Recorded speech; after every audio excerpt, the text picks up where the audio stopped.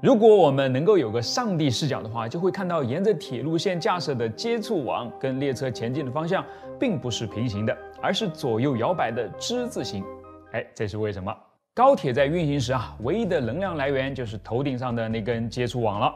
严格来说呢，它不是一根，而是两根，上面那根叫做成力锁，下面那根才叫做接触线。它们之间再通过很多根垂直的吊弦拉在一起。为什么要这样操作？因为这样可以将接触线更好地绷在一个较为平直的位置上，以便在列车上的受电弓快速刮过的时候保持稳定。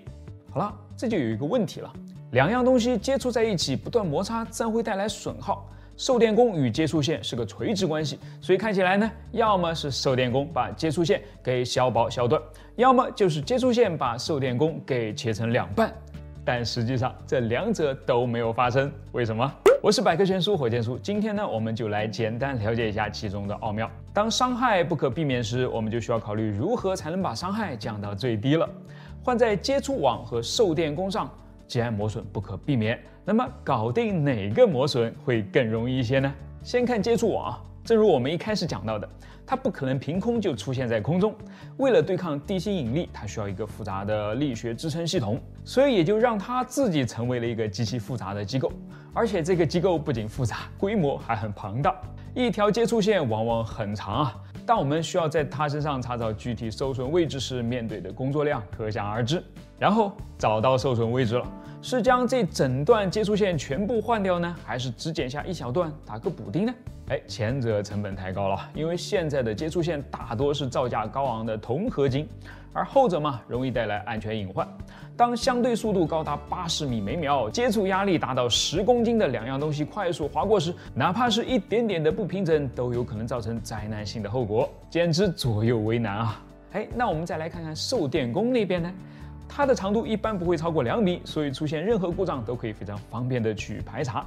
另外它是装在车顶上的，即使需要维修更换，也不用去翻山越岭，只需要在维修车间里面就能搞定了，成本很低嘛。于是结论就出来了，我们让接触网足够强壮，而让受电弓呢却总是受伤。这是一种非常典型的将损害集中以方便处理的工程设计思路。所以跟既昂贵又结实的铜合金接触网比起来，受电弓用的就是又便宜又相对容易磨掉的碳板了。当然，这个碳板呢是指装在受电弓顶部跟接触网接触在一起的那个黑色的弧形平面了。它的更换周期从几个星期到几个月不等，跟接触网的几年、几十年比起来呢，确实是短了不少那么当它被换下来时是什么状态呢？中间被磨出了一个凹槽吗？不是的。如果接触网只是对着受电弓一个地方得劲磨的话，估计列车是开不了几公里出去的。它其实会平均的磨掉碳板上的整个平面。怎么做到的？如果我们能有上帝视角的话，就会看到沿着铁路线架设的接触网跟列车前进的方向并不是平行的，而是左右摇摆的之字形。目的就是为了让接触网能够雨露均沾的碰到整个碳板，延长其使用寿命。没有上帝视角，对吧？那么这个视角呢，也能够看得清清楚楚、明明白白了。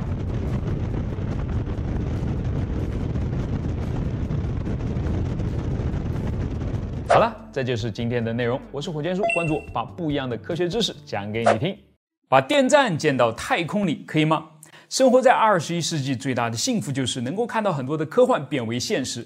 比方说太空电站。今年5月，阿特拉斯5号火箭就发射了一艘神秘的航天飞机进入太空，它是隶属于美国太空军的 X-37轨道飞行器。围绕着这个飞行器的谜团其实有很多，大家要是感兴趣的话，可以留言告诉我，我们可以单独做一期。但今天主要讲的还是它本次的一个非常重要的任务，那就是对太空电站展开测试。我是人称百科全书的火箭叔，今天我们就一起来聊一聊，到底什么是太空电站，它要怎么建，发出来的电我们又该怎么用，它真的是解决未来能源问题的灵丹妙药吗？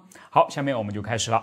简单来说啊，太空电站要做的事情就是把原本覆盖在地面上的太阳能电池板移到太空当中去，让它们在那儿收集太阳能，然后再把收集到的能量以微波或者是激光的形式传回到地球，最终呢，从地面上的接收装置里面把电能给输送出来。听起来并不复杂，对吧？所以这个概念自然出现的也是非常的早，早在1941年就由艾萨克·阿西莫夫写进了自己的一个短篇科幻小说里面。顺便说一句啊，此阿西莫夫就是那个提出了著名的机器人3定律的阿西莫夫了。然后到了1968年，美国航空工程师彼得·格拉瑟更是把这个概念上升为专利。卫星太阳能发电系统真的早就不是一个天马行空的科幻，而是一个可以实现的工程技术了。为什么我们要把太阳能电站建到天上去呢？有2个主要的原因，一个是地面上的太阳能电池板只能在白天工作，还得要在白天且天气晴朗的时候才能有效工作。第2个原因是，即便是在大晴天，我们的大气层也会将1/3的太阳能阻挡在地球之外。虽然太阳非常殷勤的每秒钟为我们送来17.3亿瓦的能量，但实际被我们利用的却少之又少。但如果把太阳能电池板换到太空当中去，情况就大不相同了。估计显示啊，同样一块太阳能电池板，要是把它放上太空，它的效率将会达到地面上的40倍，是不是很诱人啊？的确啊，你看技术可行，收益明显，为什么我们就不能早点把它付诸实践呢？上个世纪70年代就有专利了呀，要是早点用上，我们现在还用担心海平面上升吗？好吧，我要话锋一转了，尽管潜力巨大，但是太空电站想要实现起来也是困难重重，也有2个主要的原因，成本和效率。首先，制造和发射用于收集太阳能的巨型卫星的成本非常的高，粗略估计啊，为一座城市供电的太阳能电站的造价将可能高达数百亿美元。其次，我们目前还无法彻底解决能量回传的问题。还记得刚才我说过的2种回传方式吗？微波和激光，它们各有各的优势和麻烦。使用特定频率的微波回传能量时，好处是它不会被大气吸收，于是就可以把太空电站放在距离地球表面35800公里处的地球同步轨道上，在这儿它几乎可以一直被阳光照射，而且始终停留在地球同一地点的上空，只需要在对应的下方地面上建一个接收站就可以了。但坏处就是这个接收站的面积将会十分巨大，因为微波随着传输距离的增加会发散，到了地面上呢，它散开的直径可能已经高达数公里了。建这样一个与之匹配的接收站将会面临社会和经济2方面的挑战。那用激光呢？好处自然是它不会发散，传输同样的能量，地面上的接收装置可能只需要直径有个10几米就够了。但坏处是它会被大气吸收，为了少损失一点，你就不能把它建得太高，只能选择距离地球几百公里的低地球轨道了。好了，先不说在这儿它有多少时间真的是完全笼罩在日光当中，最大的麻烦是为了维持轨道高度不掉下来，它的运行速度将会非常的快，快过了地球自转的速度，意味着它是不会停留在同一地点上空的。于是相应的地面的接收站就不能只有一个，而是沿着太空电站运行的轨道有很多个了。现在你不光要考虑社会和经济因素了，还要考虑国际政治因素了，越来越复杂了。那么说到最后，太空电站看起来还真的只能停留在科幻小说里面咯？不见得哦，因为我们刚才说到的成本和效率难题似乎都有了解决的方向。先来看成本啊，发射成本不用我说了 ，SpaceX 已经用他们的可回收火箭将它降低了很多，而且肯定还有空间。制造成本，再来看效率，为什么我们非要把太空电站生产出来的电送回到地面上用呢？在空中用它就不香吗？比方说我们现在的碳排放大户航空业，想要从烧油换成用电，最大的卡点在哪儿呢？电池。因为能量密度远小于化石燃料，所以一旦背着电池上天，飞机想要把自己送往远方都有点困难，更不要说加上乘客和货物了。那不用电池，直接接电线成不成？用太空电站的激光直接给它送电，可以吗？这好像还是一个很好的应用场景哦。尽管听起来有点不可思议，但从技术角度来看却并非脱离现实。早在2003年 NASA 的工程师就用10千瓦的激光来为一架装着太阳能电池板的模型飞机供过电了。2008年，工程师们更是实验了用激光将20瓦的能量准确地送到150公里外的接收器上。当太空电站生产出来的电能够被直接用在这些每天穿梭于地球上空的数万架飞机上时，我们所担心的能源和环境问题不是也已经解决了一部分了吗？当然，你还能想到哪些应用？不妨留言来讨论一下。另外，如果非要发送到表面上用，月球的表面会是一个不错的选择。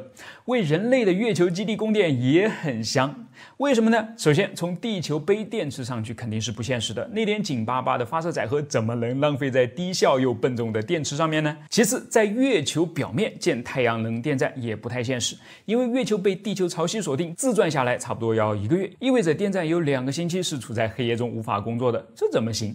最后，月球没有大气层，所以激光是不会被吸收的，太空电站的效率将会得到极大的发挥。所以现在包括美国宇航局、日本宇航局以及我们国家的航天机构都在对太空电站的可行性进行研究。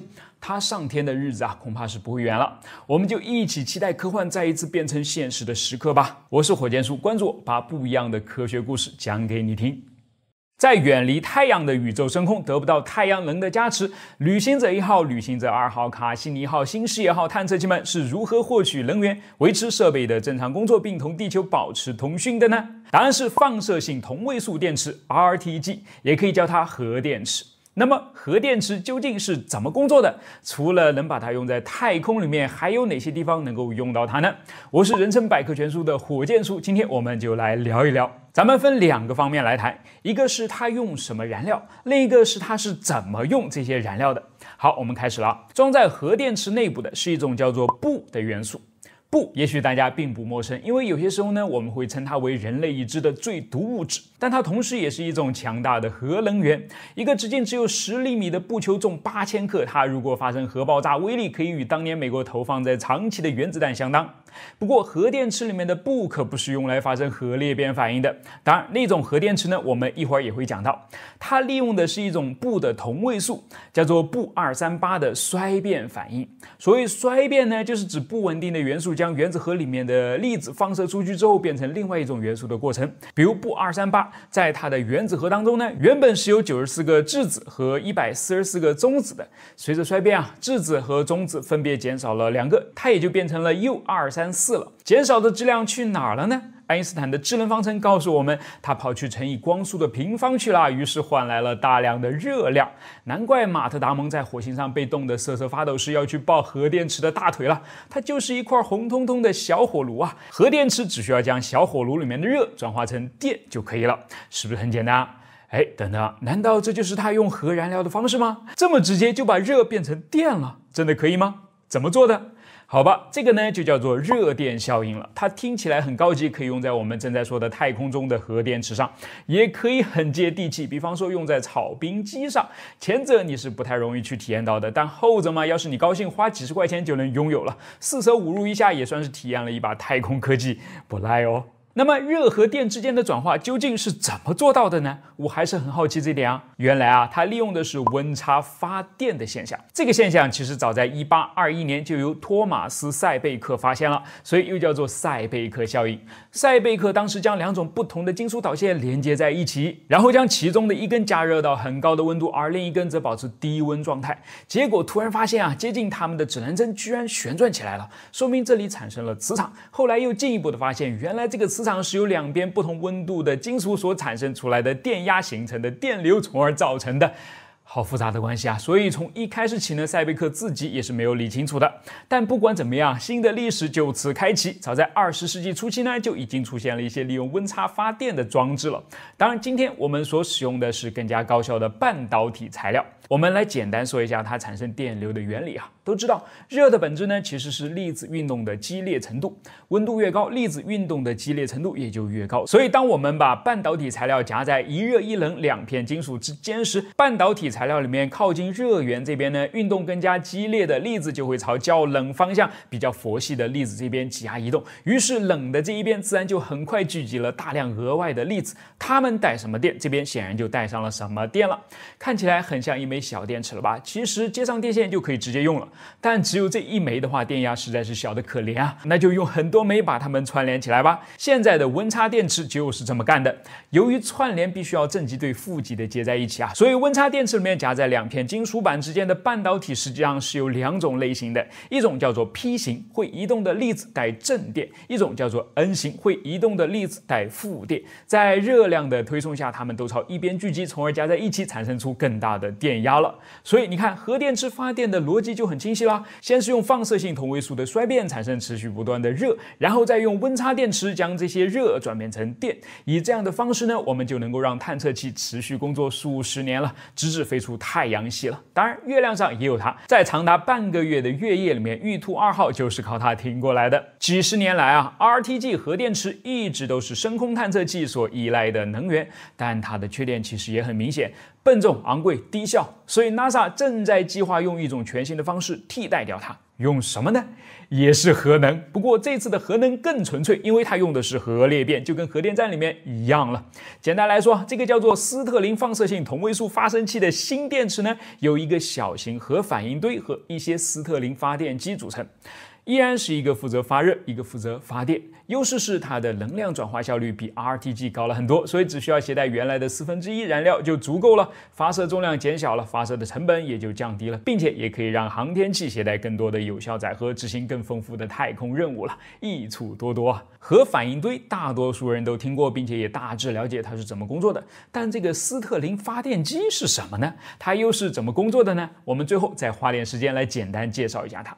让我们先来看一段斯特林发动机的演示。至于发电机嘛，只需要把这个旋转的飞轮去掉，换成一个可以切割磁场的线性发电机就可以了。斯特林发动机的发明也是很早啊，1816年就由苏格兰人罗伯特·斯特林申请了专利。它的结构也很简单，就是一个密闭的气缸和2个活塞，利用冷热空气的压力变化来推动飞轮旋转的。大活塞将气缸分成2个部分，但是边缘依然留有空间，能够允许空气从其中穿过。开始工作的时候，发动机的一边被加热，于是热空气开始膨胀，并推动大活塞压缩另一边的空气。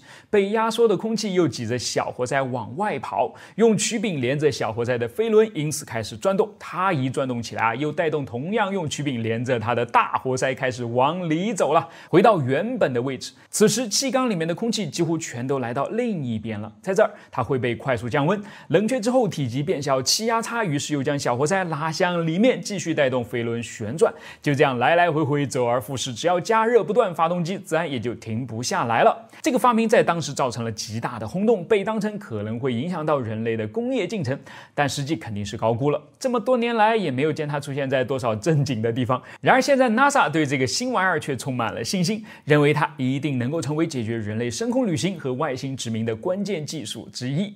至于是不是呢，我们拭目以待。但至少今天我们一起弄懂了一些超酷的太空技术，对吧？我是火箭叔，关注我，把不一样的科学故事讲给你听。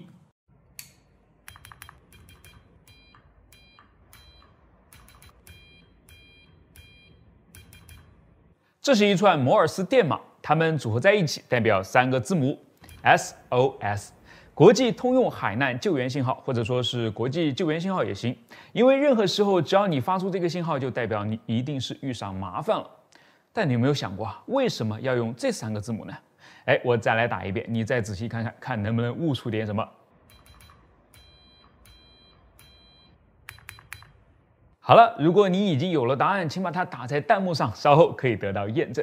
我是百科全书火箭叔，今天我们来了解一下神秘的摩尔斯电码。1830年代，画家塞缪尔·摩尔斯受到拉菲特侯爵的委托，离开家中的妻子，前去给他绘制肖像。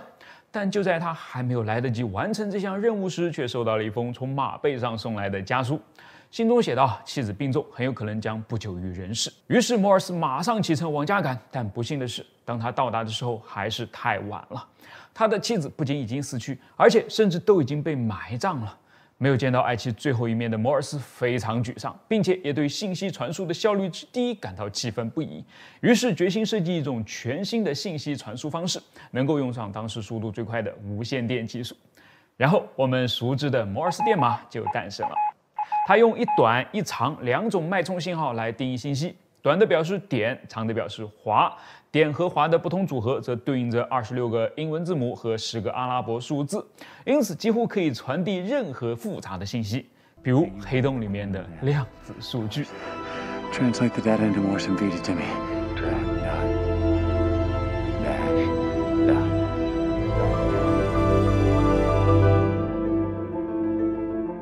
那么问题来了，当年摩尔斯是依据什么原则来为每个字母定义他们专属的点画图案呢？是随机的吗？看上去有点像啊，完全没有规律，有没有？但是等等，如果我们把它放在一个二叉树上，似乎看上去就有点意思了。在这里，每一个分叉的左边都代表一个点，而右边则代表一个划。分叉了几层呢，就代表着有几个点或者几个划。一眼我们就可以看出来啊，字母 E 用一个点就能敲出来了。T 也够简单，就是一个划。要敲 S 呢，就是左左左点点点。要敲 O 呢，在二叉树中正好跟 S 是对称的，右右右划划划。要敲 P， 左右右左点划划点，有点绕了啊。敲 Z 也是这样，划划点点。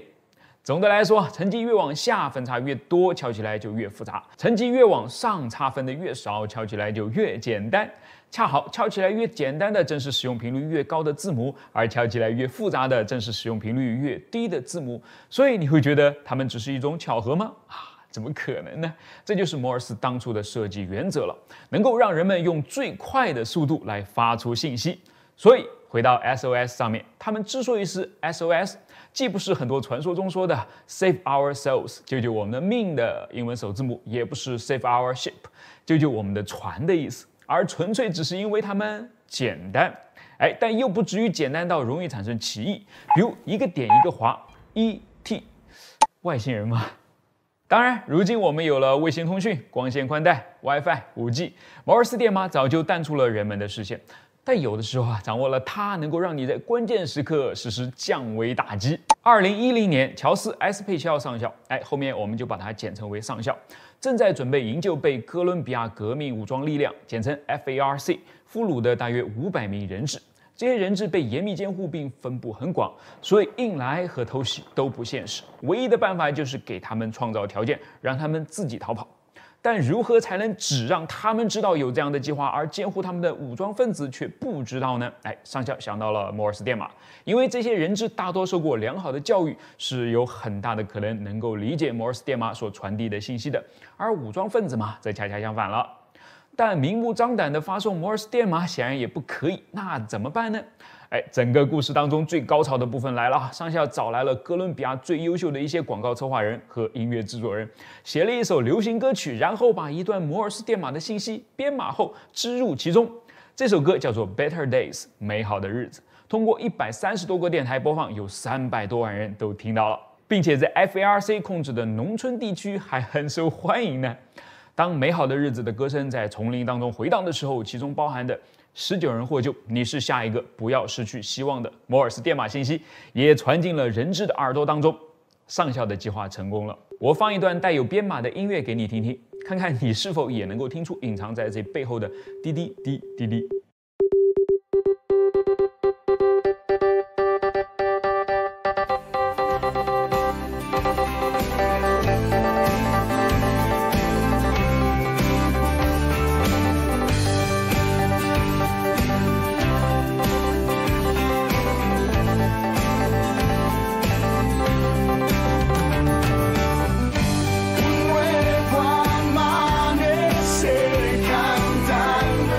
有没有听出来？融合的真的很完美，有没有？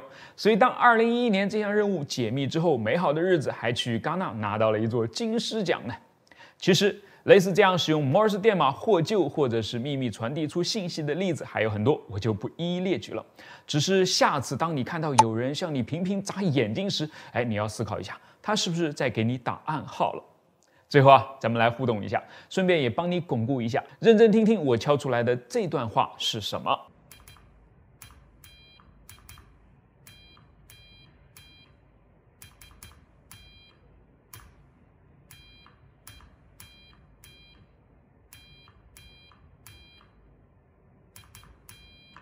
如果你已经听出来了的话，就把它写在评论区里面吧。我来看看谁会是第一个答对的。积极留言有惊喜哦！我是火箭叔，关注我，把不一样的科学故事讲给你听。Elon Musk 曾经这样评价氢燃料电池：非常愚蠢，更像是一种营销策略，而不是新能源汽车的长期解决方案。他的评价有道理吗？氢燃料电池真的有这么不堪吗？他所使用的锂电池就一点毛病没有吗？好，咱们今天就来简单讨论一下，顺便再拉一种新的电池杀入战局——固态电池。一个一个来啊，先说今天用的最多的锂电池。本质上呢，它就是我们的手机、相机、笔记本电脑等等这些移动电子设备里面的电池的放大版本。只是放大的不单是体积，还有数量。跟使用单个单元的小电池相比，电动汽车里面的锂电池呢，是将数千个这样的小单元捆绑在一起，形成的一个容量更大的组合体。因此才能够驱动汽车这样的大家伙嘛。和传统的铅酸镍铬电池比起来，锂电池的能量密度要高很多，所以不仅能够储存下更多的电量，连使用寿命都要长得多于是就非常适合拿来作为新能源汽车的能量供应源了。到了今天，很多充满一次电的锂电池电动汽车呢，已经基本上能够跑过跟加满一箱油的燃油汽车差不多的里程了。这么看起来是美好的。但是它也有天然缺陷最大的一个问题就是安全性。锂电池的稳定性其实并不是可充电电池技术里面最高的，它怕高温，它怕过充，它怕过放，它还很怕碰撞。因此它们就需要更高的保护级别，不仅是物理上的盔甲保护，还包括系统上的电子保护啦。每个锂电池呢都需要有专门的保护电路，以确保它们能够在安全范围内去运行。这些呢就势必增加了整个系统的成本、复杂程度和重量嘛，成为锂电池的一大缺点。而因为这个大缺点，其他的一些小缺点也冒了出来了。比方说，这样的电池更难回收，它们的轮胎会因为重量的增加而更快的被磨损，开发周期也因为要考虑1/3车重的电池该如何平衡分布而拉得更长，等等等等。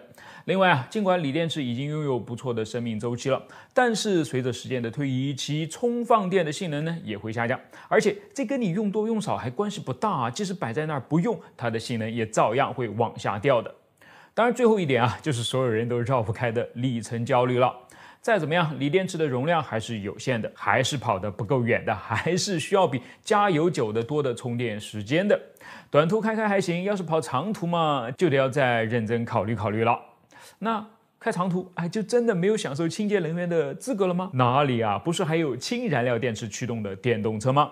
尽管马斯克说它非常愚蠢，但其实它有一些优势呢，是远超锂电池的。比方说能量密度，压缩氢气拥有高达4万瓦时每公斤的能量密度，而锂电池呢，对比起来，最好的情况下也只有可怜的278瓦时每公斤，仅仅只是前者的0.7%都不到。这意味着使用氢燃料电池的汽车可以在不增加更多重量的情况下带来更大的续航里程，再加上它是加氢而不是充电的，因此可以获得像是加油那样的时间优势，彻底的就没有里程焦虑了。你看多好，既实现了100%的绿色环保，又没有一点的里程焦虑，它会不会才是新能源汽车真正的未来呢？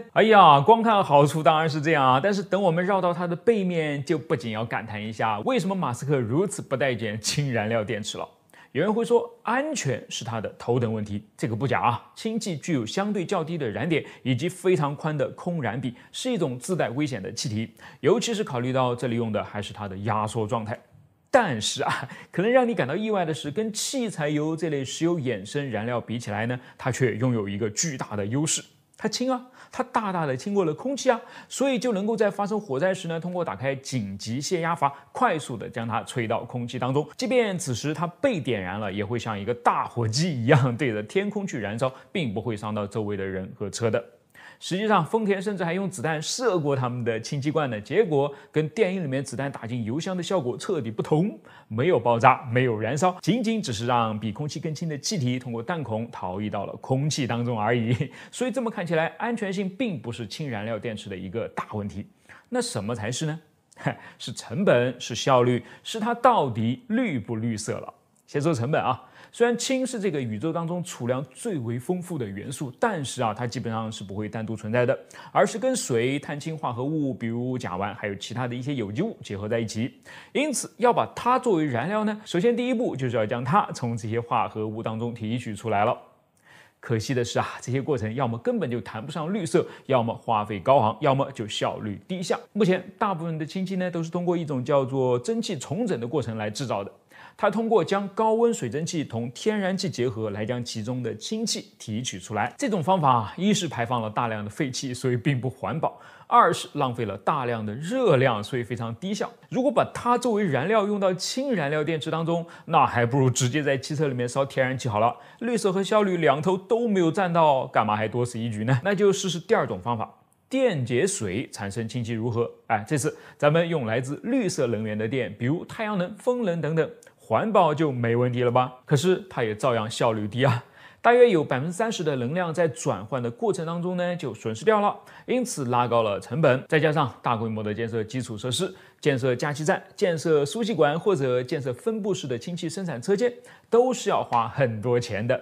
平摊下来，现在的结果就是它每开1公里呢，就要比锂电池汽车多花8到10倍的钱，基本上就谈不上什么经济性了啊。最后还有效率的比较啊。刚才我们已经提到，在用电来生产氢的过程当中，大约有30%的损耗了。其实总的损耗远不止如此啊。压缩氢气时的损耗、储存和运输时的损耗、电池内部的转化损耗、直流交流的切换损耗等等，这些即使在最好的情况下，氢燃料电池最后也只能输出其原先1/2还不到的效率，可比锂电池要低得多啊。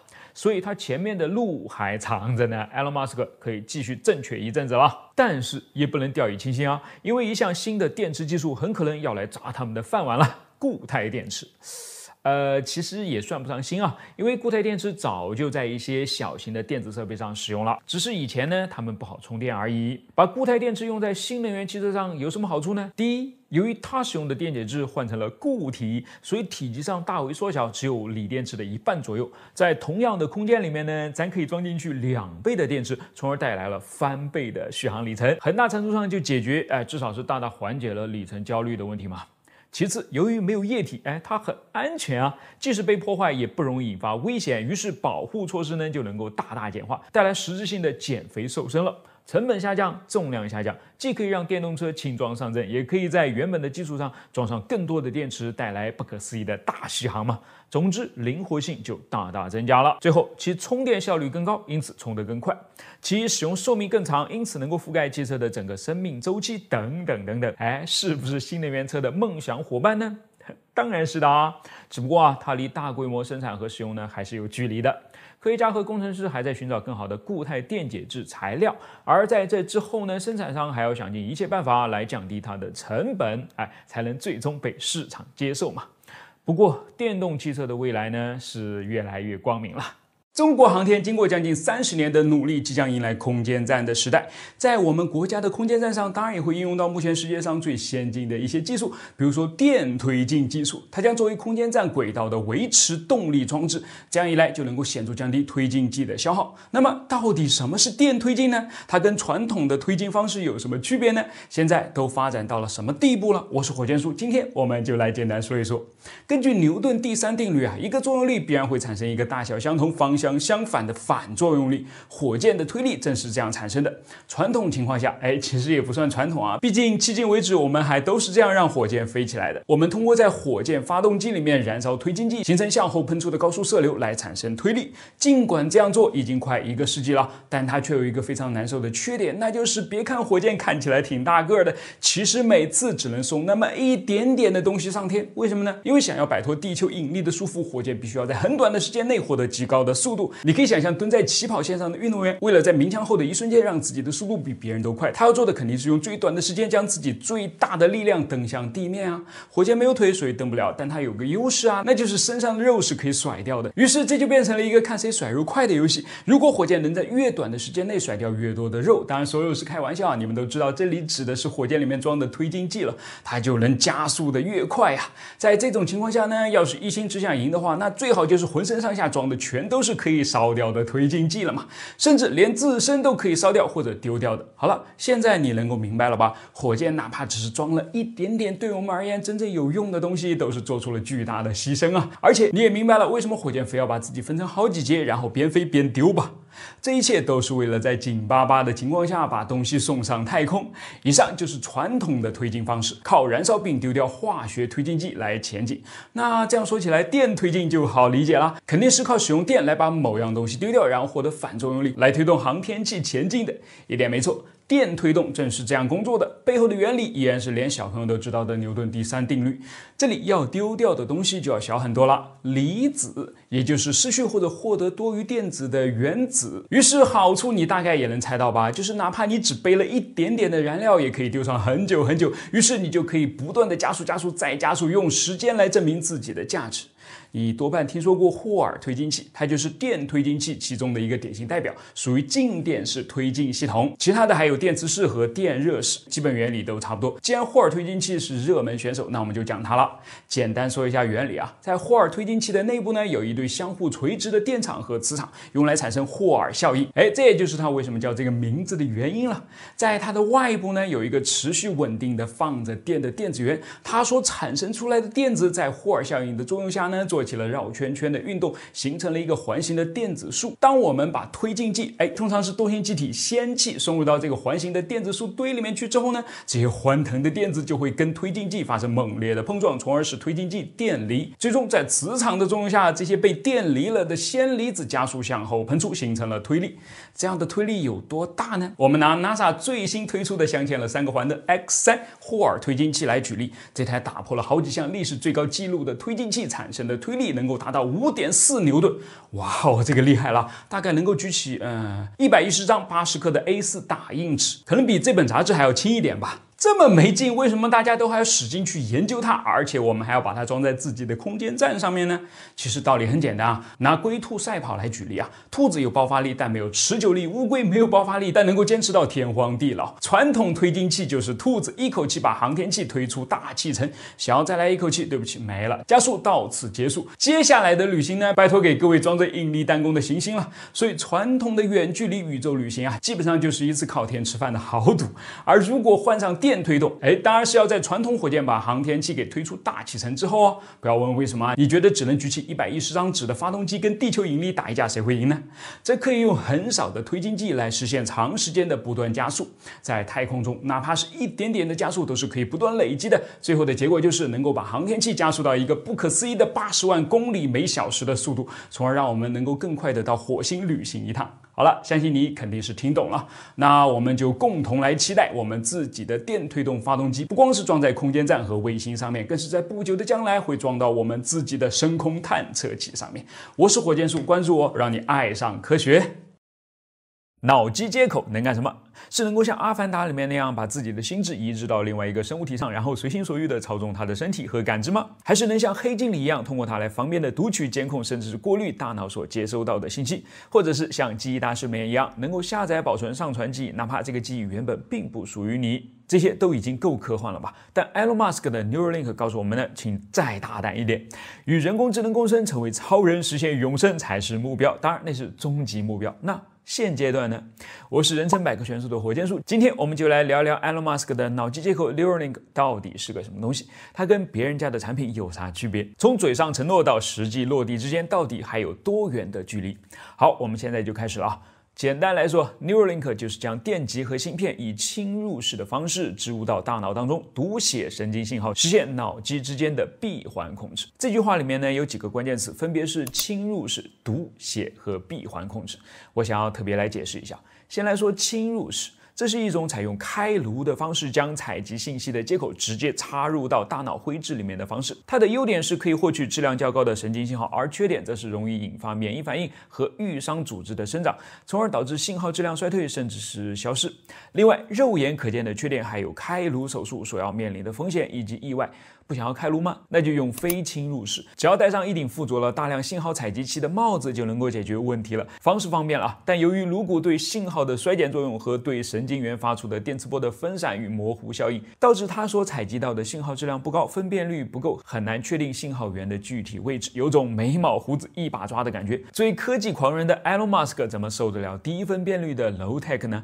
所以啊，自然是要采用前一种侵入式的，而它是这么化解其中的缺点的。首先，Neuralink 采用的是一种极细极柔软的电极丝来插入大脑的，它们每一根的宽度只有4到6微米，大约是普通人头发的1/20，可以随着大脑的微小活动而活动，从而减少带给大脑的损伤。另外啊，在每根这样的细丝当中呢，又包含了32根电极，这些电极将自己用于接收信号的尾巴从上到下排成一串，伸出细丝，于是密度也就比传统电极提高了一个数量级，来到了3072个的水平，可以提取出质量更高、来源更多的神经信号。其次啊，把这么多这么细的电极丝在短时间之内安全准确的植入大脑 ，Elon Musk 靠的不是人手，而是机器。这是一种像是把显微镜和缝纫机结合在一起的神经外科手术机器人，能够以微米级的精度自动的将电极丝植入到大脑里面，并且在此过程当中呢，自动避开表面血管，瞄准特定的脑区，完成一次手术只需要1个小时左右的时间，而且几乎没有什么不适。说几乎呢，是因为目前的手术还是需要在头骨上钻开一个直径大约为8毫米的孔的，但不用担心这个孔影响了外观，因为孔的大小就正好等于植入芯片的大小，手术完成只需要把芯片往上面一盖就不见踪迹了。去年这个可以同时记录、放大并数字化3072个电机信号的芯片，还是用 USB-C 口来传输数据和供电的。但在前段时间，埃隆·马斯克用3只小猪来做的演示里面呢，已经被换成了更方便的蓝牙连接和无线充电模式了。不仅能够更加自由的放飞自我，充一次电之后呢，也能够欢腾的跑上一整天，看起来啊，成熟度越来越高。但它现阶段能干些什么呢？